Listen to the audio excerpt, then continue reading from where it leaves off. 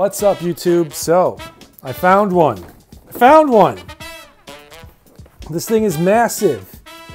I can't even get the whole thing in the shot.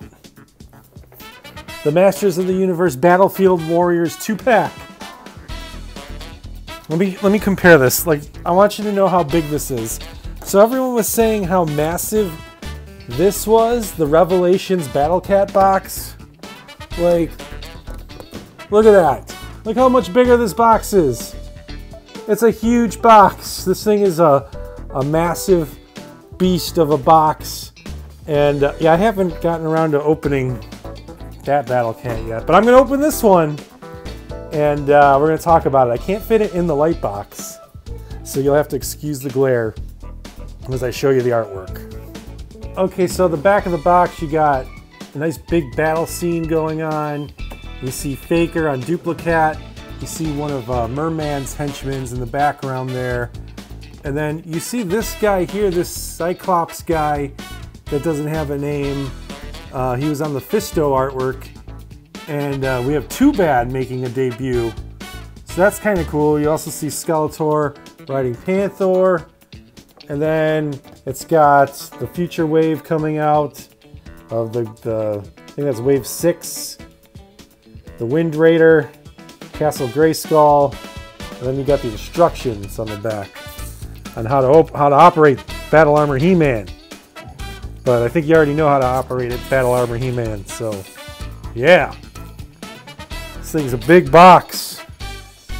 On the side of the box, you got a dinosaur. He's running around. On this side, you got that that frog type guy. Yeah, it's the same guy that's on the back of the box. Could be brothers. I don't know. I don't know the whole backstory to them.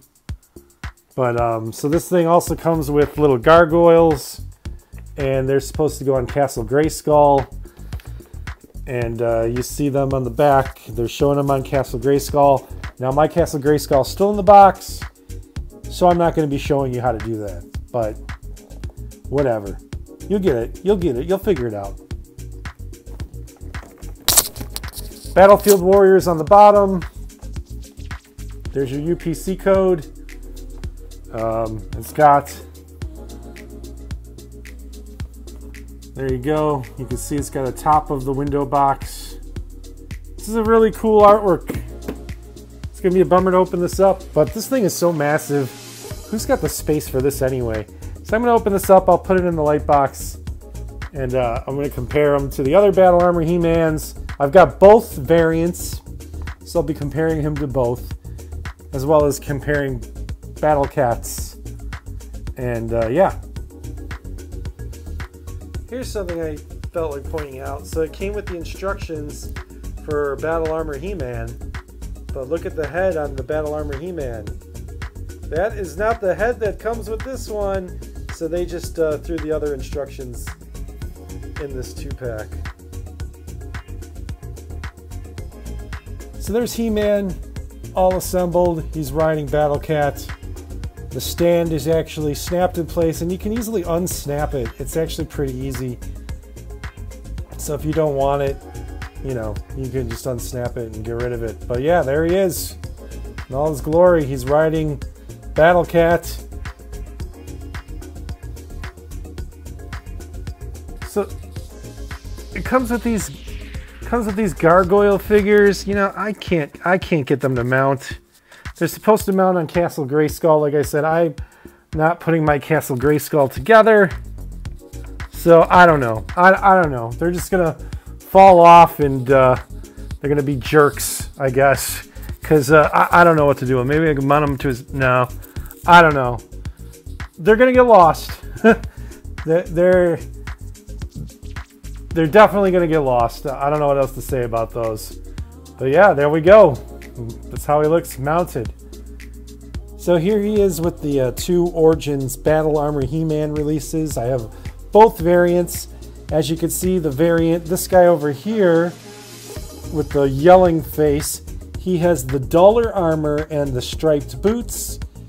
And then this guy over here with the vintage face, he has the what was the shiny armor, and he doesn't have the straps on his boots painted.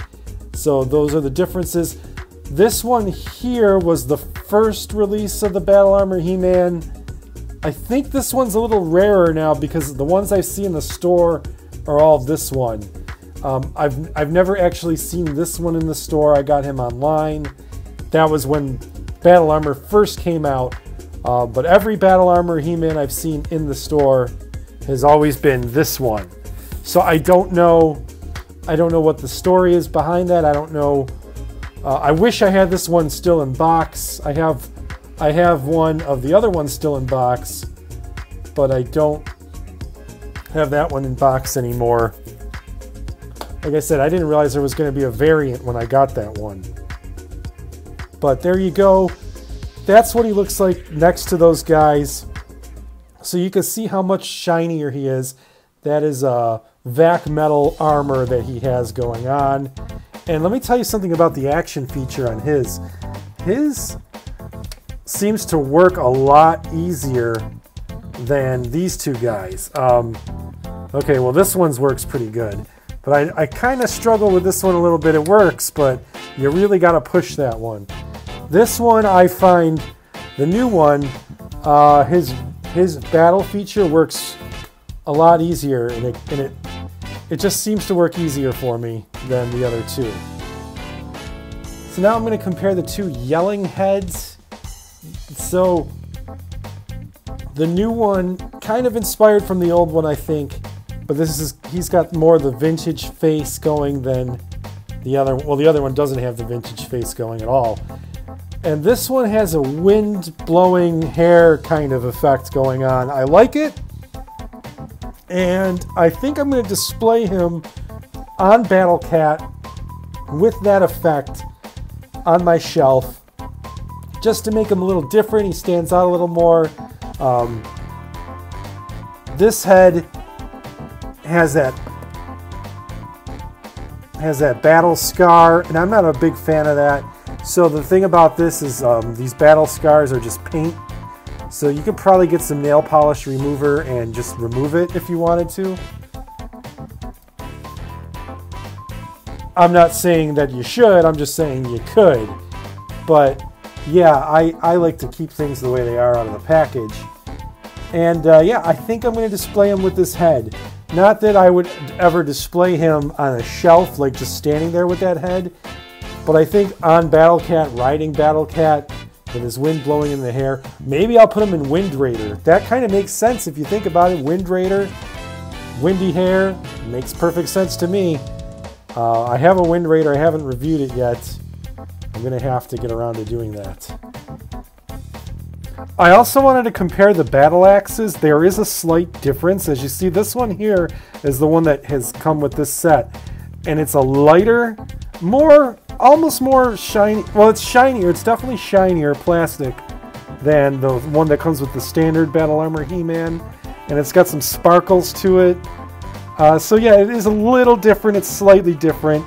It's the same mold, but it's a slightly different axe. So it is definitely, it definitely goes with the 2-pack.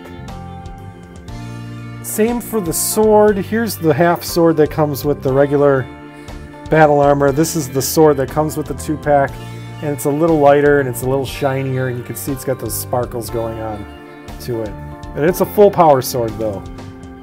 Battle Armor He-Man did not come with a shield. This one does, and it is lighter than your standard He-Man shield. And it well, it's hard to pick up on camera, but it does have those little sparkles going on. I don't have a vintage Flying Fist He-Man to compare him to, and I was just playing with mine last weekend while I was visiting my parents, so that's kind of a bummer.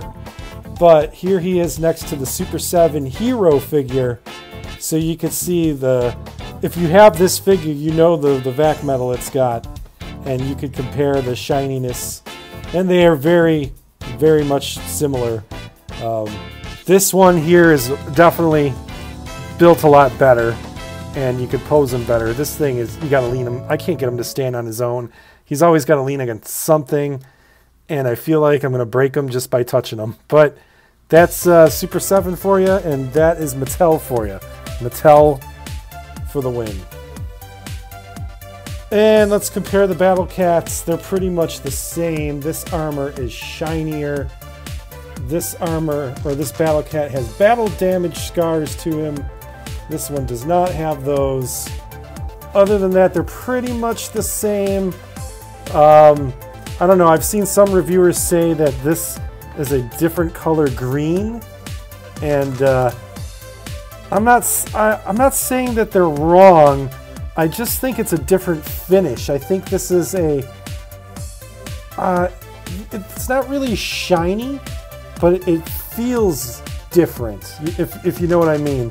Like this cat has a different plastic feel than this cat. This cat has more of a hard plastic feel. This one, it's still hard, but I don't know how to describe it. It's just different. But yeah, they are the same. Other than that,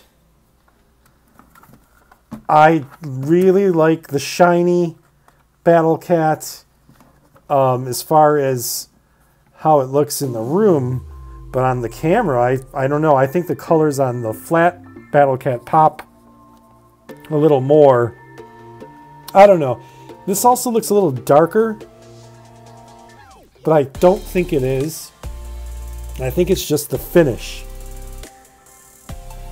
My personal preference would be probably this guy, but I think for the review purposes, this guy probably matches. Well, I don't know. Let's find out.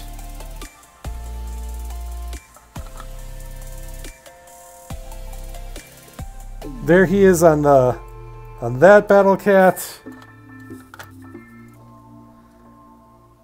Yeah, you could go either way. You could definitely go either way on that. I don't think it matters. Okay, so here's my final thoughts. Do you absolutely need this 2-pack? Depends.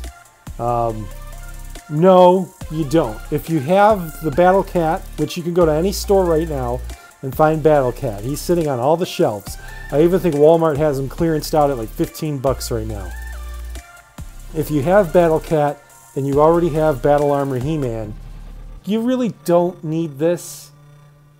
If you don't have either one of them and you're just getting into collecting, I would say, yeah, go ahead and buy this, because this is a cool 2-pack and this would be the only one you need. That being said, I'm glad I got it. I really like this new head sculpt. For me, that alone was the price of admission. But so I own pretty much, like, as far as Origins goes, I own like 3 of everything. I don't think I'm gonna own 3 of this. I think this is it for me for this one. If they go on clearance, maybe I'll buy another one just to keep in package, but this is fine for me. I don't need another one. I'm glad I own it. I'm glad I was able to find one. Let me know in the comments below, have you seen it in your Target? Do you own one? They're coming. We saw Rise of Evil kind of had a very bad start, but now they're everywhere. This one's start, I feel, is better than the Rise of Evil start, and I think you're only going to see them on the shelves everywhere from now on. Thank you guys for watching, and I will see you guys on the next video.